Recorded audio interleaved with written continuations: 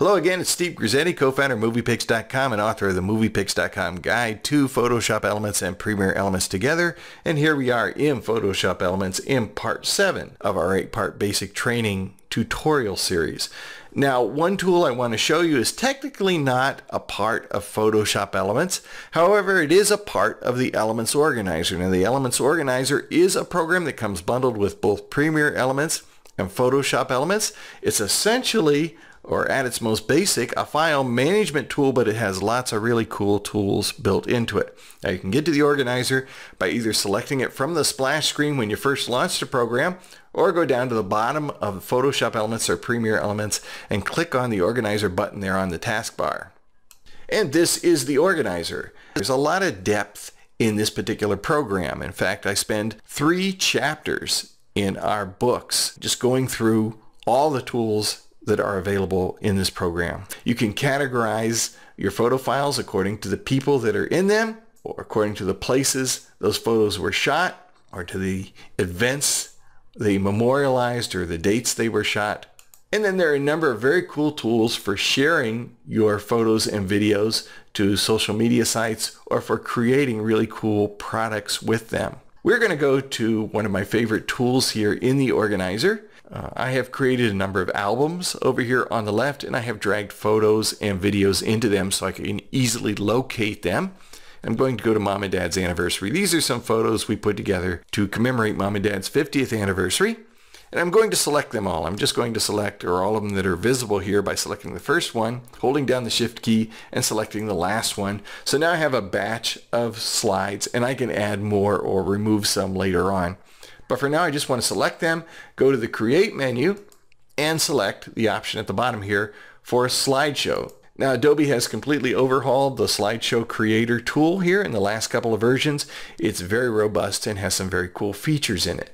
Now, once it launches, you'll be to this screen where you can select a theme for your slideshow, how you want it to look, and you can change this later on if you'd like. I'm just going to select Array and then click Next, and it's going to generate a slideshow here.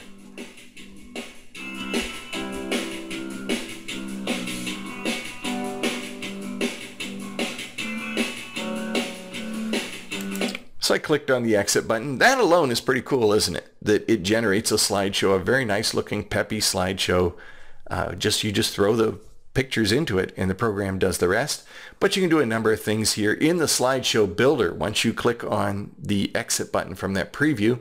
And I can arrange these in any order simply by dragging them around here. So I can grab a slide here, move it over there, put these in any order that I want.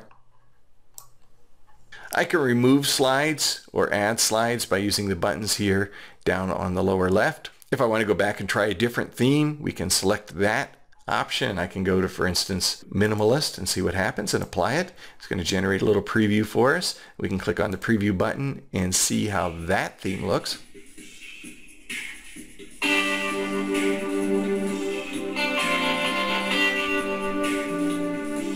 So actually pretty cool, and you can see it adds its own music, but you can of course customize the music by clicking on the audio button down here and select what song you want. You can add captions if you would like under the pictures, or even add a text slide in between the pictures so that it has little chapters in it.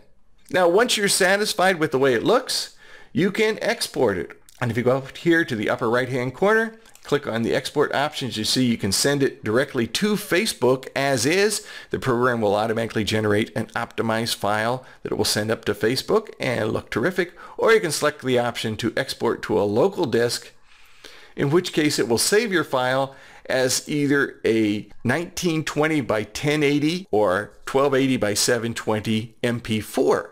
And you can drag that into Premiere Elements and burn it to a DVD or use it as a part of one of your future projects, whatever you'd like to do. Or you can just share it with your friends right on your computer or load it up to any social media site. A very cool and very robust tool with some gorgeous little templates here for creating slideshows. Just one of the many tools that are available here in the amazing Elements Organizer that's just thrown in as a bonus with Premiere Elements and Photoshop Elements. Well worth getting to know.